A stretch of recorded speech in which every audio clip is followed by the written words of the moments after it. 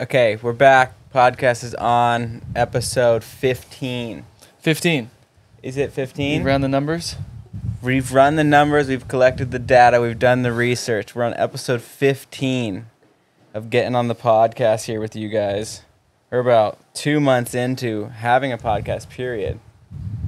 I feel like it's been a lot longer for some reason. Or maybe we've only been putting them out for like 2 months. Yes, come. Our boy Jack behind the lens. Oh. Bringing us delicious, bubbly water. Ice cold. We need like a full-time drink sponsor for the podcast. Yeah, if you've got a bubbly water source out there, hit us up. Anything. Big advocates of bubbly water. So update on what's been going on, what we're doing. Home, a quick stint at home right now. Co and I just got back from Tahiti a bit ago, and basically this is how we've run our summer programs for the last 20 years is having a base somewhere and then setting up and waiting, replenishing on boards, which actually this will feed right into a question I saw in the comments, but replenishing on boards and gear before the next strike mission, because the waves we surf are usually heavy. We usually break gear. I ripped my wetsuit in Australia, or we broke boards in Tahiti, or whatever happens. And so now we are eyeballing currently. We've got eyes on Porto Escondido. Eyes swell. on the globe, wherever's going to get swell next. Another thing about the boards, you were saying how like we got to restock boards when we come home. Not only do we break them, but a lot of times places we go, we give them away to the locals. Yeah. And I don't know how Paisel feels about that, but it's tough not to, you know, like us being so fortunate and lucky to travel to their place no matter where it is. And you see, I mean, it's crazy because a lot of places we do go, it's not the wealthiest places most of the time. Yeah. And you see a lot of kids that are just like riding like a boogie board, standing on a boogie board, or like a cooler top. And you're like, dude, I got to give this kid a surfboard. They're so surf hyped. Because usually, like, it's some of these countries we're talking about, there's just not the resources, the infrastructure, or the money. There's no one shaping boards there, right? But there's an insane wave. And these kids are growing up. They're in, like, fisherman families or whatever they're doing in the area. And they're seeing us or people like us come in and surf these waves. And they're like, damn, like, I want to do that. But they don't have boards. So it's always nice to be able to leave a board behind, a pair of trunks, a rash guard, anything that we have sparingly and we're just fine to give away.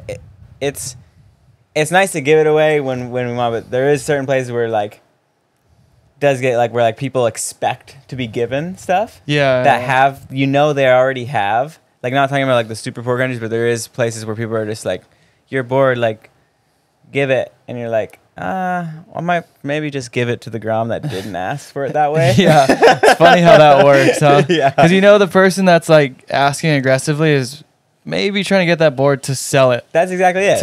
And you're like, I want to give this to someone that's going to be psyched and use it. Yeah. Who doesn't have access to it. Yeah. So Paisel, your boards are going to a good cause. Yeah. And our sponsors, clothing, backpacks, stickers. Like, I usually, I left Tahiti with one surfboard in my bag, and I only brought that surfboard home because I absolutely love the 80s design on it. Yeah. So I was like, if I break it, okay, I'm going to leave it. Someone asked for it if they could have it as art. I think Dom. Yep. Because it's so cool. But I was like, if I didn't just absolutely love the design, I would have brought it home. But I left everything else I had there. That's usually the case, right? As you get emotionally, like if you say you are one of those people that you're like, I wish I would give up a board. If it's not happening, it's probably because we've become emotionally connected to a board, which everyone can relate to if you're a surfer. There's certain boards you connect to, and you're like, this is my baby. I don't want to like, it's my magic one. Like, I'm so sorry. I want to like give you, but I can't give this one out because it's like, I feel like I need it for the next strike mission. Yeah.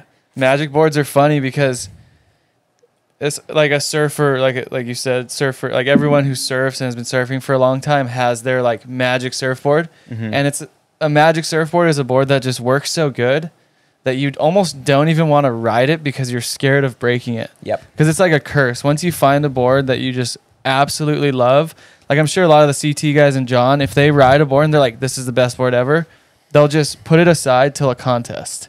I've heard John referencing it, putting it on ice. Yeah, put it on ice. He'll ride it one time or however it takes to realize like, hey, this is something super special, and he'll put it on ice or just put it away and not ride it until a heat situation. Yeah. So they end up where they've collected a bunch of different boards that are A++ that they're only going to use when they want to surf their absolute best without risk of breaking it in a free surf session, and that's going to be in competition.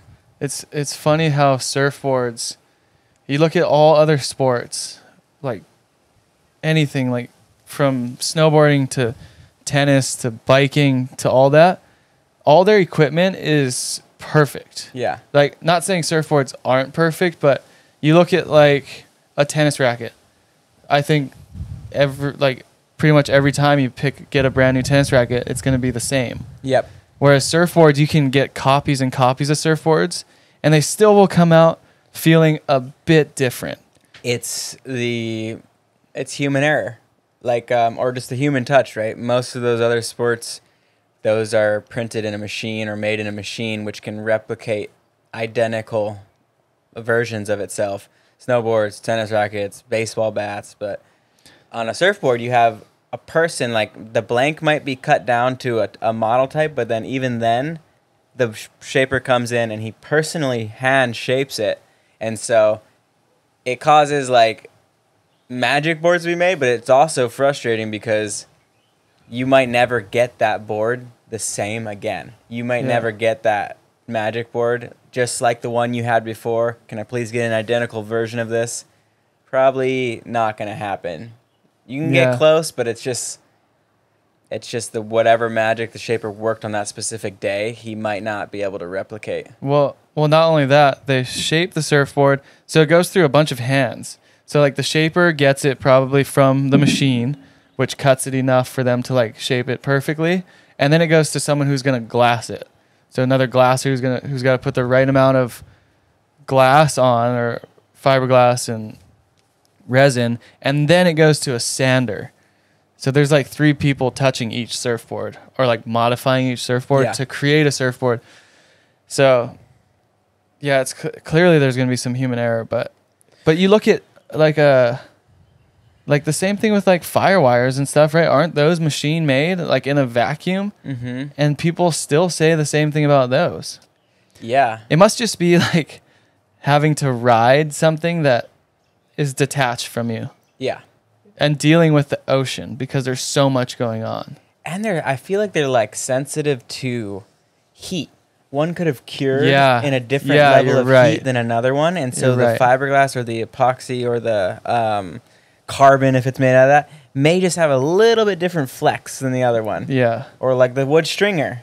I mean, is it all the same exact wood stringer? Like probably not. So like every board has a little like uniqueness to it. What wood is this? I need that same wood. I need from mahogany. That blank. I need that oak wood stringer. I won't take sandalwood. Dude, speaking of surfboards and Pyzel, finally, after 5 years, Pyzel has made, if you guys have been following my YouTube channel or whatever, Instagram, anything, I've been talking about a breadstick forever. I finally got the first breadstick ever. So it's my custom model from Pyzel, and he's only allowed to make me 20 for you guys out there. So if you want one, go get one. They're going to be on my website. This is Livin's website. But if it goes really good, it might be a complete model. So it's been you gotta help Koa sell these out so that he can make it a complete model. They gotta sell out. So if they do good, I mean, they're an expensive brand new surfboard. So if you can, please support it. The breadstick has been in the making for literally 5 years now. And it's a new model. And it looks really sick. It's a brand new model. It feels really good. I have yet to try it. I'm gonna put out a YouTube video, like putting it together, riding it. It's like the breadstick logo, because I went and made stickers. For people that wanted to cover his logos, and the breadstick logo is under the glass like a proper model. Yeah. So it's like, wow. It's really good. Finally paid off. I never gave up. It took so long. 5 years. I don't think he wanted to do it. I think his team was like, why aren't we doing this for this long? And he was finally like, fine, I'll just do it. But you have to sell them. I'm only giving you 20. They're not even going to be on his website. They're just like custom on mine. So we still haven't even figured out the details, but there's only 20 out there. I think it's going to go super well, and Paizel is going to be pleasantly surprised, and it will hopefully be a model. Dude, I don't know. He's like, I think he gets so much joy out of like hating against it. I know. He's so resistant. And he does so well with surfboards. Didn't you make a model with him, the tank or something? Yeah.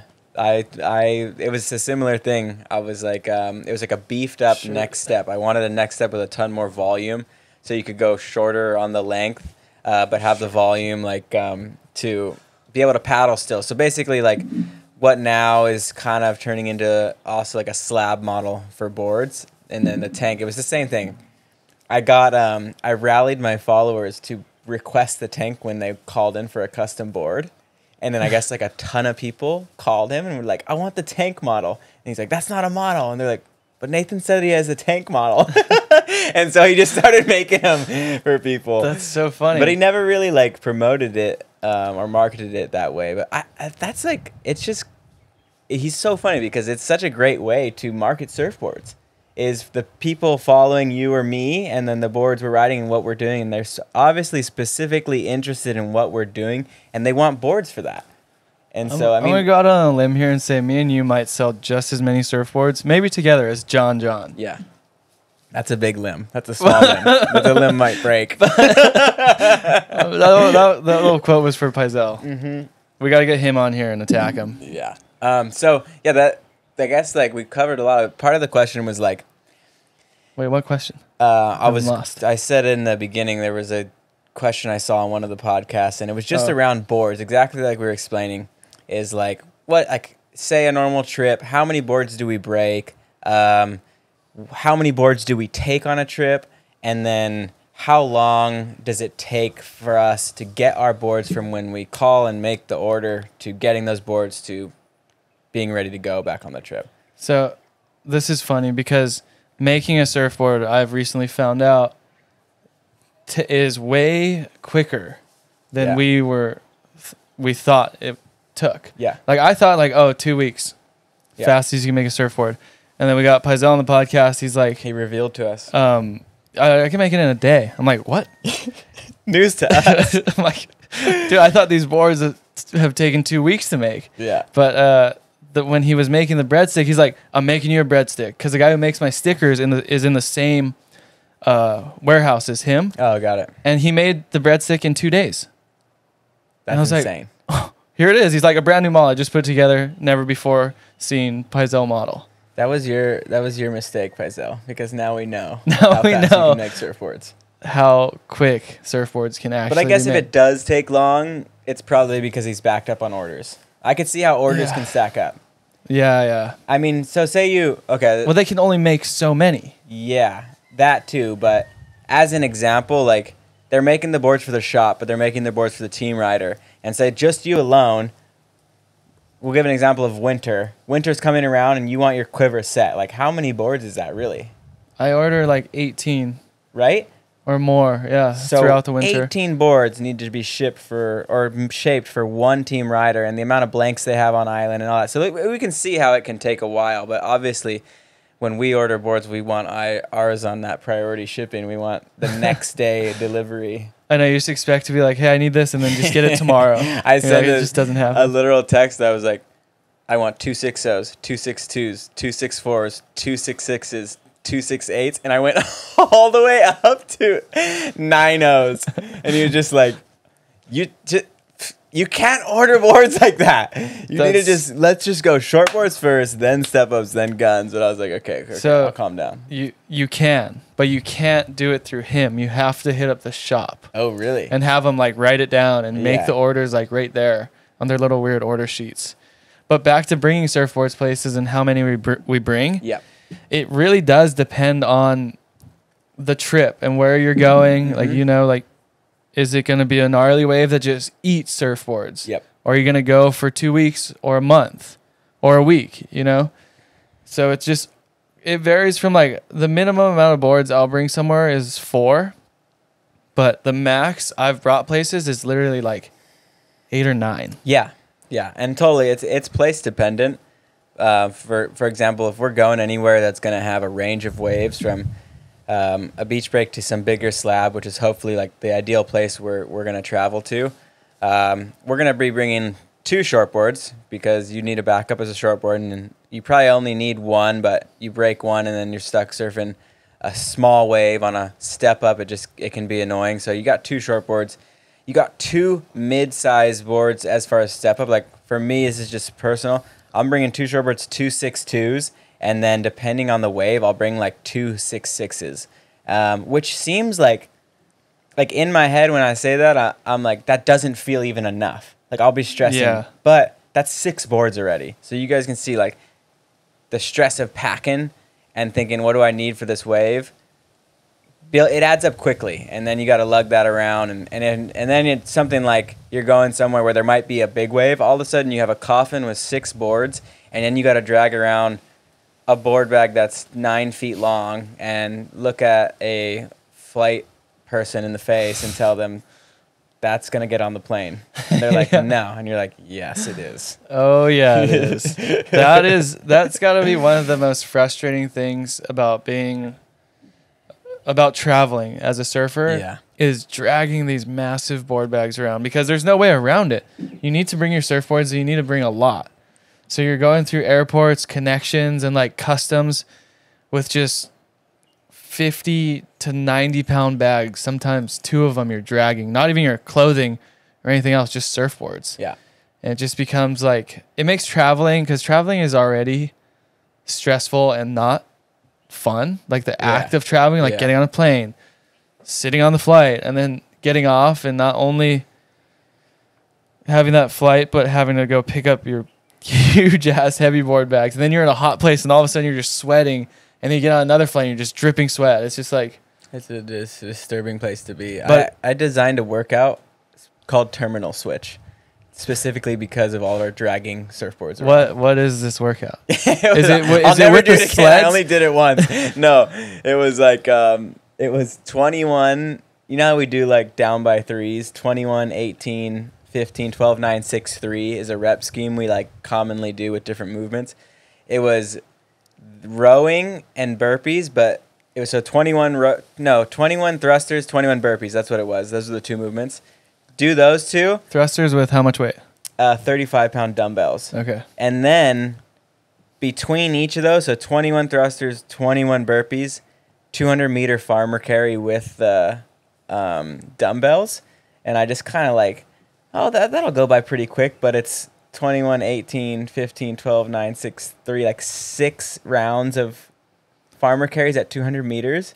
Bro, my arms were like little claws, like my tendons and my forearms like seized up, and I was like literally like this for T-Rex arms. I joke every time now. He filmed the workout, he starts cracking up when I'm dragging board bags. He's like, "You trained for this." I'm like, "Shut up." You're all pissed off. Yeah. Overnight flight. You're just like, "I'm gonna kill you, Zord." So yeah, that sounds like every single workout I've done with you. Yeah. It's like, oh yeah, this is going to be good. It's going to be good for this, and it's going to be mellow. It's not that much reps. It's not heavy. You're going to be fine. Your day isn't going to be ruined. And every time we do it, I'm just like, I give up on life. I cannot feel my arms. My legs are shot. What you can fit into 10 minutes and how much pain you can inflict upon yourself in 10 minutes is just insane. Eli, for like the first time in years. First, he worked out with us that one time, and it was box jumps. He jumped and tripped and rolled his ankle on the box jump. He didn't come back for years, bro, until literally a week ago. He comes to the gym. No, that was 2 days ago. Yeah, that we all train at. Time is funny here. Yeah. We're on island time. Yeah. He comes and we do just the most horrific workout. Like, I've been wobbling for 2 days. Dude, it was so funny because I didn't have time to come work out with you guys. So I went to my dad's to go just hit the bag for a little bit. And I walk over there to say hi because I had a meeting I had to go to. And I look in there and they're mid-workout, him and Eli, Nate and Eli. And Nate's like doing these wall balls, just looking like he's in pain, like he always is when he's doing these crazy workouts. And I go inside into the gym, and Eli is like doing deadlifts, he's like, I can't feel my legs. And he's like hanging over the bar, like his legs are on the bar, and he's like not even a quarter way through the workout. I'm like, dude, just stop. He's like, I know, I should. And then he just picks the bar back up. He's like killing himself. Yeah, I told him he looked like he aged 10 years by the end of that workout. His face got so swollen and he had bags under his eyes, and I was like, holy smokes, bro. Oh my God. Abort. Dude, like that meme I sent everyone when you try to party like you're in your 20s to our group text. Exactly. But Eli's 30 and we're you're 20. You're gonna be 29 in June next month. Yeah, it might be around when this podcast Yeah. drops, but back to a meme, just whatever. I was teasing Eli about being 30 and trying to party, and he's just like, it's like E.T. like crumpled on like a chair. I'm like, Eli, this is you. Oh, and then I put it on my Instagram. Yeah. I should have been like, this is what you look like after Nate's workout. Yeah. Koa runs a memes page. Yeah, I talk about this all the time. It's the greatest thing ever. It's so funny. I live for memes. We love memes. I guess one last thing on that topic of boards, I would say people probably wonder, like, if there's an average amount of boards we break per trip, and there's no number you could put on it. We've both had similar trips where you literally break every single board, 3 the first day, and you're just shocked. And then through the trip, you're just on one of those weird things where everything breaks the whole trip. And I've also had trips where I've surfed, like Europe was a great example. I surfed all these crazy waves, and I didn't break a board the whole trip. I rode this one epoxy 6.0 that didn't break the whole trip. And I rode it at like 10 different slabs. I was tripping on it. And so it's just really like, that's how you get attached to a board, when it goes through that with you and then it doesn't break. But as easily, I've been on a 3-day trip and broken every board I've had. And so it's just random chance. You can never really plan for it. That's the worst, is when you break all your boards before the main swell you went there for. Mm-hmm. That's happened to all of us, I'm sure, like a ton of times, where you're just like, all of a sudden you're like, what am I going to do? And then you have to like scramble and try to borrow boards from people, and then it's just a part of traveling. That is one thing that I love so much about being home during wintertime and surfing here, is you have your whole quiver. You have your whole quiver right there. You just got to drive down the road because it's North Shore so small. Somewhere is pumping. Yep. And you can break as many boards as you want. And me and Nate both have like 30 surfboards probably ready to go at our houses. So it's one really nice thing about being home, rather than traveling and trying to stress about surfboards or them not even showing up. I've had that happen too on surf trips, because our surf trips, a lot of times when we strike swells, are so last minute that you only got a day to get ready sometimes like 12 hours. And just like any luggage delay, surfboards can get delayed very easily. And if they don't show up, like sometimes you're not surfing, or you're just borrowing a shortboard from someone. You're not on the board you want to be on, especially in life-threatening conditions, and it's an absolute nightmare. But I guess you guys are probably wondering too, or it would just be cool to explain how the relationship with a shaper works with a sponsored athlete, as far as how a shaper would sponsor an athlete. Koa and I, like, our deal would be set up where Paisel wants us on his boards because of the surfing we're doing and the slabs we're chasing, and he knows us well enough to shape the right boards for us and trusts us to go out and represent him. And so we would be getting our boards for free as a sponsored athlete, and it's kind of on what we want to order. But I've heard of plenty of different relationships as far as athlete and shaper relationships. Some people are on a 50% off thing, and some people are on the other side of the spectrum where they actually have commissions on boards they sell. I've heard of guys. Oh, I didn't even know that. Like, I don't really know how much truth there is to it, but I'd heard that, like, Dane Reynolds' model with his shaper, he had commissions on the boards he sells. Oh, his custom model, or just any surfboard? His custom model with his shaper. I'm spacing on who his shaper is. He's been with his one shaper for a really long time. Channel Island. Yeah, I think so. Almeric? Wait. Are they the same? I don't know, but I think it's one of those, and I think with a few of their different athletes, they had those type of deals. And can you imagine pitching that to Faisal? He probably doesn't want us to find out about that. Yeah. No, but if this breadstick goes well, I'm getting commissions. Yeah. So that's why I need your guys' help out there. Exactly. So with a custom model, it would work say? like that. I had something funny to say. I have a story about the 3 dots. What is the shaper's name with the 3 dots? Channel Island, right? I don't know. One time, so me and Paisel live right next door to each other. Channel Islands. Okay, yeah, confirmation from Jack. I show up to his house, and I just have this pair of fins from Eli because I'm just like super scrambled with fins usually. I don't know what the best fins are. Or I just throw whatever in my surfboard. I show up with those Channel Island fins in his yard checking Rockies, and all of a sudden he just has a can of spray paint. He's just shaking it and he just sprays out the Channel Islands. I have it on video on one of my videos. It was so funny. That is so hilarious. He's so fired up. Yeah. He was all pissed off. So fired up on that. Dude, we should make some merch for the podcast. Yeah, we should. Like some sick stuff. Yeah. What would you guys want out there if you guys are down. listening or watching? What merch you guys would want from the podcast? T-shirts, pop sockets, stickers, phone cases. What else is there? A beer opener. Bottle opener. Insane. That's such a fun call. We should start our own alcohol company. We've come up with a lot of ideas on here that we haven't really followed through with. Farm. You've written them all down?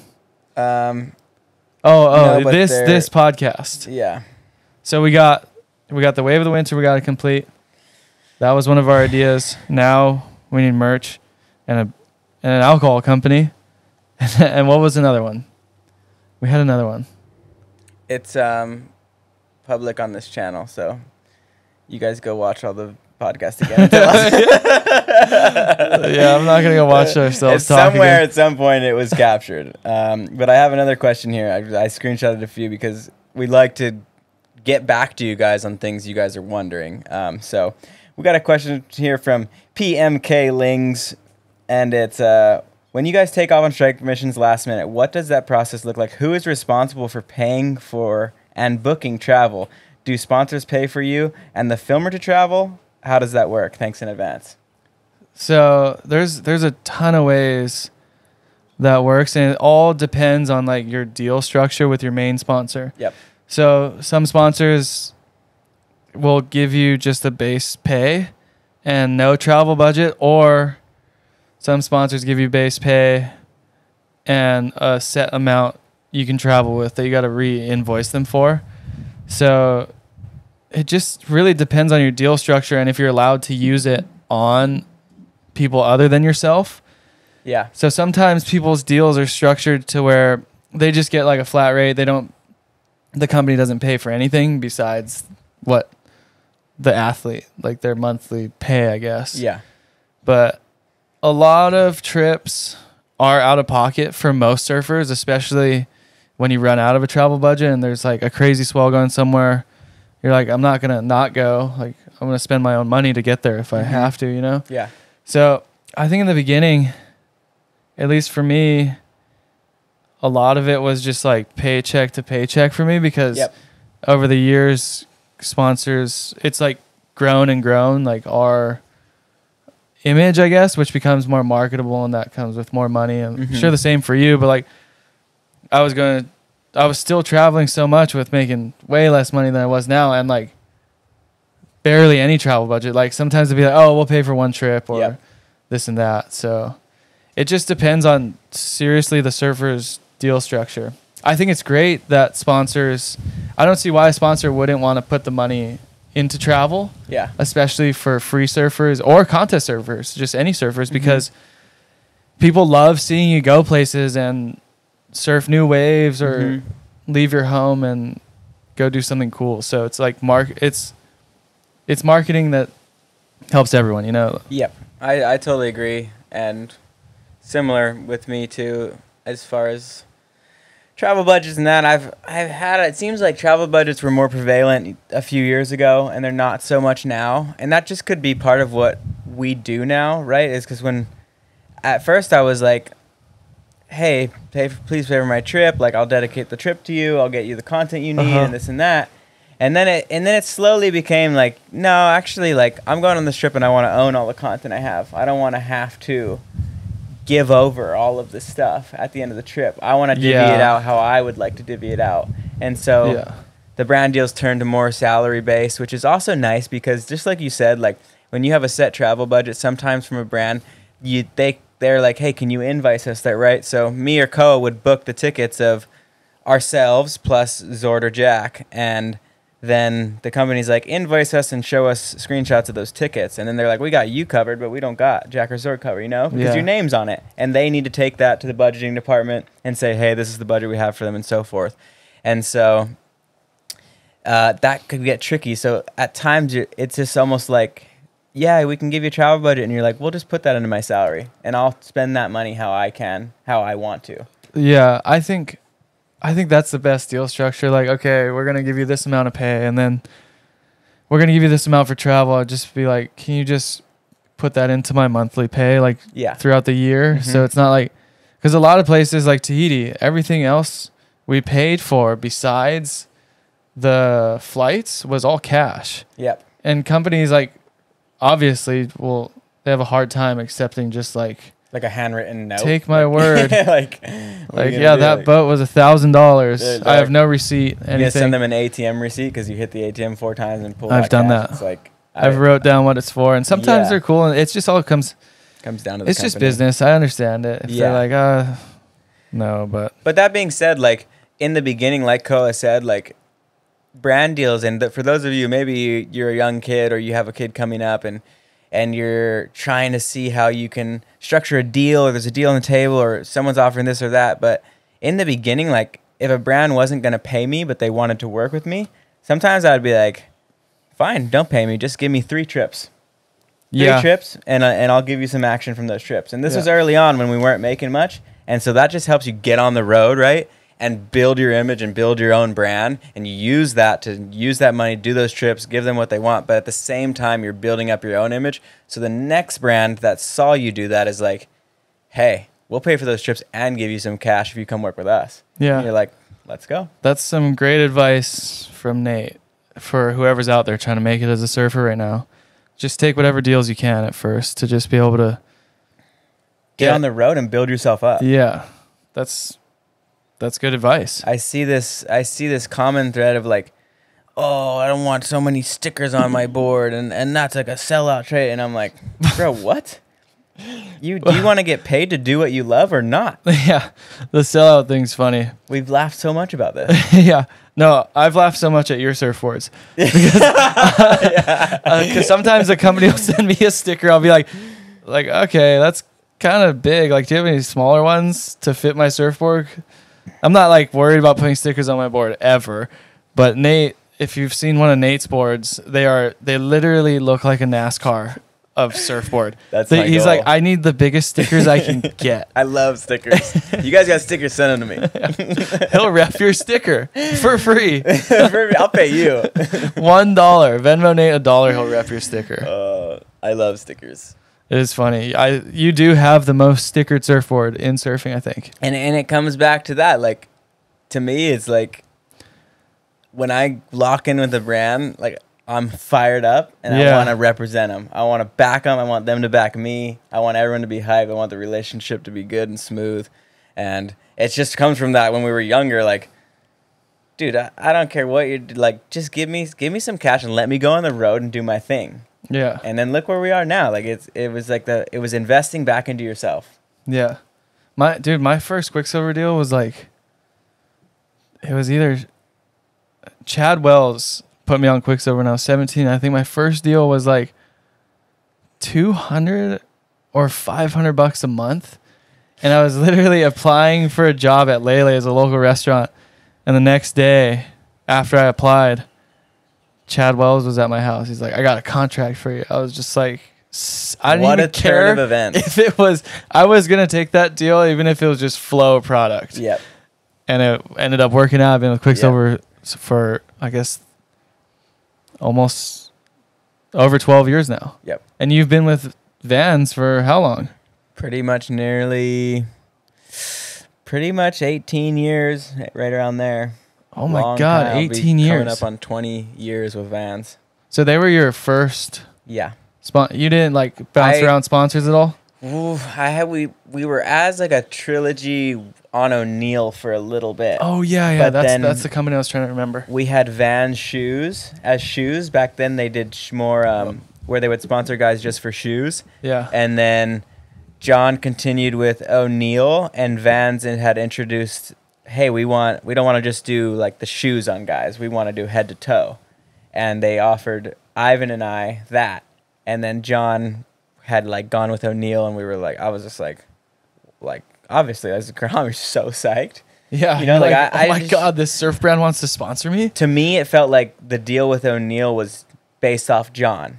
It was like they wanted John, but I think my mom was pretty nuts back then. She was like, okay, you can have John, but you gotta like help me and Ivan and Nathan like travel around too, and like give us a little bit of that deal. Yeah, and then so. That's how that worked. But so when Vans came along and they were like, no, we want you head to toe. It just felt like I got my own deal, you know, like I was like, you feel accomplished. Yeah. Like I wasn't like piggybacking. I wasn't piggybacking no more. I was like, okay, I'm so fired up to do this. And it was a perfect transition into like, I mean, look at the relationship. I've been with them for 18 years now. So that was like an awesome turning point as far as that. But yeah. Wow. That's crazy. Because a lot of people in the surf world are never really with a brand for too long, or they get taken from the brand to a different brand. Yeah. Or they just like lose their sponsor. So to be with a brand, well, you're 28, to be with them since you were 10 years old. Yeah. That's crazy. Yeah. I mean, me too. I've been on Quicksilver for 12 years. Yeah. Long time. I think we're very fortunate with the paths we've chosen to be looked at as like, okay, we're not going to drop that guy, especially when all these huge cuts come through the surf world, like internally, and then the athletes, we've somehow just hung on. But you know what? It's not all luck, because going back to what you're saying, like maybe you weren't getting paid that much in the beginning, and maybe it was almost a flow program, but like we did the absolute most we could with what we had. We were never stagnant. Yeah. We left this island as much as we could. We never stayed dark for the summer months. You know, we were on the road. Like our parents were really good at like pushing us, like, no, be active, be busy. They both like gave us work ethic to be like, hey, if you are caught sleeping, if you are caught not being the surfer they want you to be, or like you doing well at your job, when the cuts come, you're going to be the first to go. Yeah. And that happens with guys. You see guys get great deals and get real lazy and be like, oh, I'm not going to answer the call. I'm not going to ask my brand if they need anything. I'm not going to do any of that. I'm just going to take my paychecks and do my thing. And I don't even have to surf that much, because I'll just wait and go out once in a while. And like, you can just, if you're looking to be a professional surfer and use this as your career, like you can never be that guy, because there is always that guy on the team, and when the budget cuts come, he's probably going to be the first to get cut. And we worked really hard to not be those guys. And so a lot of times, those years when budget cuts came, we were on the right side of it. Yeah, luckily. And now with like YouTube and social media, it's just like good choices. Yeah, I would say. We got an epic tale here from Daryl Livor, 6931. Are you about to read a story? Yeah, I'm going to read a little story, but it ends with a question. Had a question for you guys. Maybe you could discuss this on the podcast. Back in 1977 or 78, my friends and I were driving from town to surf country on a late Friday afternoon, and were hyped to surf. There was a big swell hitting that night. We headed out to log cabins just before sunset. It was already pumping, barely rideable at logs. We said, what the hell, let's hit it and catch a few before dark. The swell fully hit while we were out there. We kept on paddling out to dodge the bombs and wound up in the dark, and it was huge. We contemplated the paddle to Waimea and tried to go in there. But I remembered the story of the guy who tried that, and they never saw his body again. So I said, screw it, I'm catching anything out here and riding in. My friends and I all made it to shore, but it was super scary. Has anything like that happened to you or your friends? It's the classic story of like here in Hawaii, I mean anywhere, but here in Hawaii, we've seen swells pick up in an hour. Yeah. Like 0 to 100 super, super quick, and people be caught like that. Yeah, every day at Pipe, you'll be watching the sunset, and all of a sudden the sun's going down and it's pitch black, and you're like, I just seen 10 people still out there.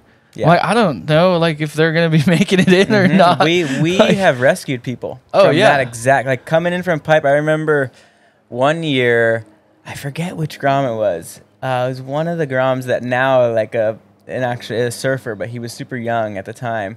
You gotta call him out. You gotta remember his name. I'm trying to remember his name. I'll remember at some point. But I was going in at Pipe, and it was just like that. It was dark, big rising swell, and there's that current that rips out through the Gums channel. And so, like, you might think like, oh, I don't want to get too close to Pipe if you're new out there because it's big. I'm gonna edge towards like Gums and go in there. But little do you know, all of the power of Pipe flushes in and then yanks back out by Gums and Aokai. Can be even worse current. And so I was like heading in. There was like maybe everyone was catching waves in. Like there was like no one in the water left. And I look out and I just see this Grom, like 12 or 13, crying in tears and in the current, and at the point of calling for help, kind of. He was like, I can't get in. He was just going out in the current. And I looked around, and there was like someone had just been there, and they had just turned around and gone. And I was like, bro, like, hello, like, you guys keep your surroundings, like, keep your eye on the surroundings. Like, you never know when someone's gonna be totally like the guy just bailed, and I'm like, the kid was in obvious distress. I paddled out to him, and he was terrified, absolutely terrified. It was dark, it was huge, and he was stuck in the rip current. And I was like, man, it's all good, just calm down. Waited for a lull, paddled him real close to Pipe on that inside, and we just caught a small one, in between that channel. Yeah. You time it right, you can catch a small one. But I guess for advice on that story, like, me and Co have probably been in a situation like that, but also we were introduced to heavy water so young that would have happened when we're pretty young. And by the time we were 14, 15, we were like veterans in that type of situation, as well as kind of knowing to not get stuck in that situation, like to call it early enough and to get out of there. But if I stayed out for too long and like the sun, it was like almost dark even on a small day, I'd be getting yelled at by my dad. Oh yeah, you'd be getting yelled at for sure. So snap. Yeah. So that's why I was like, even now I'm like, oh, the sun's almost down, I should probably go in. It's like instinctive. Yeah, where I'm like, I could catch a couple, but I'm like, I don't want to get stuck out here. Yeah. But like, if you ever find yourself in that situation, the best thing you can do, I would say, especially if you're at a heavy wave, would be wait out a set, and as soon as that set seems like it mellows out, I would start just booking it into like the least currenty place, and hopefully just catch like a tiny little ripple, but just start paddling in as hard as you can to get away from that impact zone and closer to shore, where you can maybe even catch a whitewash. I would advise the same thing. You always want to use the wave's energy and the direction it's going, right? Like, there might be a channel, but is the current ripping out to sea there? Versus if you just paddle yourself into the whitewater, that energy is going towards the beach. It's going to take you towards the beach, even though you might get a little bit worked. But that's a classic novice error is, there's the channel, I'm got to get in the channel. But the channel is usually where all the current is ripping out if you're in big, heavy conditions. Some channels are better than others, obviously. It's spot specific. But for the most part, the channel is where that current rips out because the wave breaking pushes all that energy into shore, and then it cranks back out. So we're always using the waves to our advantage, whether we're just out surfing them or we're using them to get in, and vice versa going out. We'll often jump into the rip current on a paddle out because we know it's just going to give us the turbo Mario Kart lane straight out to the lineup. Take out the pipe every time. But that's kind of the same with anything in surfing. If you're like the saying, I think we've brought it up before, but just like, if in doubt, don't go out. That's you know? And if you are out there, it's very simple. And you're not in by the time the sun's setting and you're not super experienced, it's a new place, like, just come in. Like, if I say you're at, even me, say it's your first time to Puerto Escondido. Yep. You don't usually surf in the evening. Might be a bad example, but say you're out there in the evening, sun's going down, your first session ever out there. Like, are you going to stay out till dark to catch another one? Like I'd go in. I would go in Straight, like even with my skill level now, if it's like a solid day for me, I would be like, because I don't know the place, I'm not going to risk getting stuck out here. No. And if like, something happened in the dark, your chances are just that much lower of like, it's just over. Like there's no one out anymore to look after you. Yeah. That's another thing too. Never be afraid to like we can tell when someone is in a situation in the water. And very rarely do they actually like look around and be like, hey, I need help. Yeah. But like drop the ego and just be like if you ever like if you're in that situation and you see someone more knowledgeable than you, just be like, hey man, I'm kind of tripped out on going in. Like, could you show me where to go in or how to get in or even like help me get in? Like if someone asks me that, I'm like 100% man, I got you. I'm going to get you to shore. But oftentimes it's us paddling over and being like, hey, pal, good? You look like you're kind of struggling. No, I'm fine. I don't think you are. So they're like flat side of the head is on the surfboard. And they're just like, like, oh, man, here we go. It's time to go. But I think that's a good thing to bring up is just ask questions. Sometimes you might, like, depending on where you are, you might get made fun of or whatever, or teased a little bit. But it's okay to ask questions. It like, totally is. And that's just part of learning, too. Yeah. You'll know next time. That's the best thing you can do is just ask questions, especially with new spots. Like, for example, Tahiti, when we're just in Tahiti, when you fall on a wave and you know there's more sets behind, you don't go with the current because it would take you to a very dangerous the worst spot you could be in. And it feels like you might be coming out of the impact zone the way it's pulling you if you didn't know, but really you want to paddle way deeper and the opposite way, because if you don't, you could end up in like the worst place ever in surfing. Yeah. So it's all about just knowing and asking questions about the spot you're going to so you don't get stuck in like a hectic situation like that, because people can die. You get lost. They do die. Especially at nighttime. Yep. Just like that guy. I remember the story he's talking about of the guy that they were out at sunset, I think it was. It got huge. Some of the guys went in, and one of the guys was like, I'm going to go in at Waimea. So, like, there's places here on North Shore where it's, obviously we have this 8 miles of all these different waves, right? But some may be easier to get in than others. But when the waves are really big, we have these outer reefs, and not all of those are set. Like, they're big playing fields of reefs. So you never, if it's really big, you don't know where waves are going to break. And I guess someone had supposedly decided they were going to go from Sunset to Waimea, which is probably, 2 miles away? Oh, my God. In a giant swell, thinking, oh, Waimea has the big bay, I'll get in that channel, which if it's really big, it's closing out, and it would be an absolute nightmare in the dark. Yeah, Waimea shore break is just as bad. I don't know. So would Sunset. That would be a very, very scary predicament to be in on North Shore specifically, because there isn't really, like, when it's real big, there's no calm spot to get in, and if there's like the biggest channels, the Haleiwa channel, Waimea, Sunset, huge rip currents. Your safest bet is for sure just trying to get a wave in. Yeah.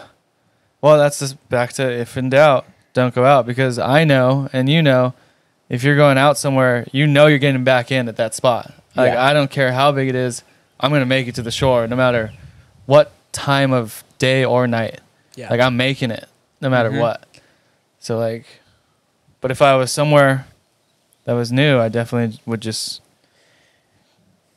be careful. I had cautious. That happen in Scotland, where I went out and what I didn't factor in was the tides. Were you in doubt? You know what? I kind of was in doubt, and I probably shouldn't have gone out. Don't go out. But I just was like, there was such good waves, and it was one of the things where you get in the water and you realize, like, okay, it's 3 times the size I thought it was. Like, oh, shoot. But the main thing was there was a keyhole paddle out, which was terrifying. It wasn't the keyhole I thought it was. But we got out, and there, in different countries, there's huge tide moves. And so the tide had gotten super pulled out. It was way shallower, but it caused the keyhole to just disappear. It was just giant surges across the channel. And I was like... And I was with a kid, and he was like, should we try the keyhole? And I was looking, and I was like, 0 chance. It's 15 foot. He's from there? Yeah, he's from there. And did he not know? He didn't know what to do. No, I was like, you're like, oh, someone to ask a question from here. What do I do? And he's like, I don't know, man. I was gonna ask you. he was a Grom though, and I was like, he's like, should we try here? And I'm like, no, man, let's go. We paddled like half a mile down the coast in front of these rocks, but I knew generally I could see that it turned into this big bay. I was just hoping in that big bay would be less energy, and it totally was. It ended up being totally fine, but that paddle was long and spooky, and it was kind of one of those things where you're just preparing for like, all right, like if this doesn't turn out to what I think it is, I'm gonna be tumbling over those rocks real quick. Yeah, like you would have like made it. I'm making it 100%. Yeah, no matter what. It's just how gently am I gonna make it in? Am I gonna be okay after I get in? Yeah, it's questionable. What was Zord thinking? Was Zord filming? Zord wasn't filming. Mahina was. Oh my God! Did she call Mahina? She called the cops. Mahina just stayed true to cameraman. Just didn't stop recording. She just is like I think she has so much confidence in me. She was like unsure if it was a situation or not a situation. So she's like, this is her husband's the best big wave surfer in the world. Like, he's fine. He's got it. He's not panicking. Inside, like internally panicking, like this is not good. This is not good. But she did go running all the way to the base of the bay, and I came in and I had to yell to her like, Mahina, like come back this way. Like we're fine, we're good. But what was interesting was like the kid I was with, he was like, I don't know if they just he looked like he started to become like exhausted. We had surfed for like 2.5 hours. Yeah. But like my adrenaline's pumping. I'm like feeling fit. Like I'm making it in. I'm feeling strong right now. And I could see him. His paddle was getting slower and slower. And I was like, I wonder if he knows the situation right now. Like we got to move. I don't know if this swell's getting bigger. It's time to like go. It's time to paddle, Grom. Turn around and be like, hey, buddy. No, let's pick up the pace. Like, we're not going to cruise along here. Like, we're jamming. Yeah. And he picked up the pace, and he's just like, whoa. That was hectic, but he's like, I can't go any faster. No, yeah, he's fired up. And so it's just one of those funny things. We've been in that situation, too, where one of the older guys puts us into some heavy water, and we're like, are we good? They're like, you're good. But like, yeah, you're fine. We never really know what they were thinking, right? They're like, oh, shit. They're like, oh, shit, this is a little heavy. Hey, so maybe don't tell your parents about today. Yeah. Oh, really? That's funny. Yeah. Like, I think on our first podcast we ever put out, our Himalaya session. Yeah. When we got caught inside and whatever, we explained this story, but I just remember a couple of the older guys having to, like, calm me down a little bit after like the first two on the head when I was young. I was like, oh, and they're like, it's gonna be okay. Yeah. You're gonna be fine, Grom. Yeah. And I'm like, I don't know. There's more coming. Like, get me out of here. Like, are we? Like, yeah, it's good. They're like, oh shit. Yeah, like us now, I'd be cracking up if I just saw some Grom at the outer reef like, just eyeballs huge. Yeah.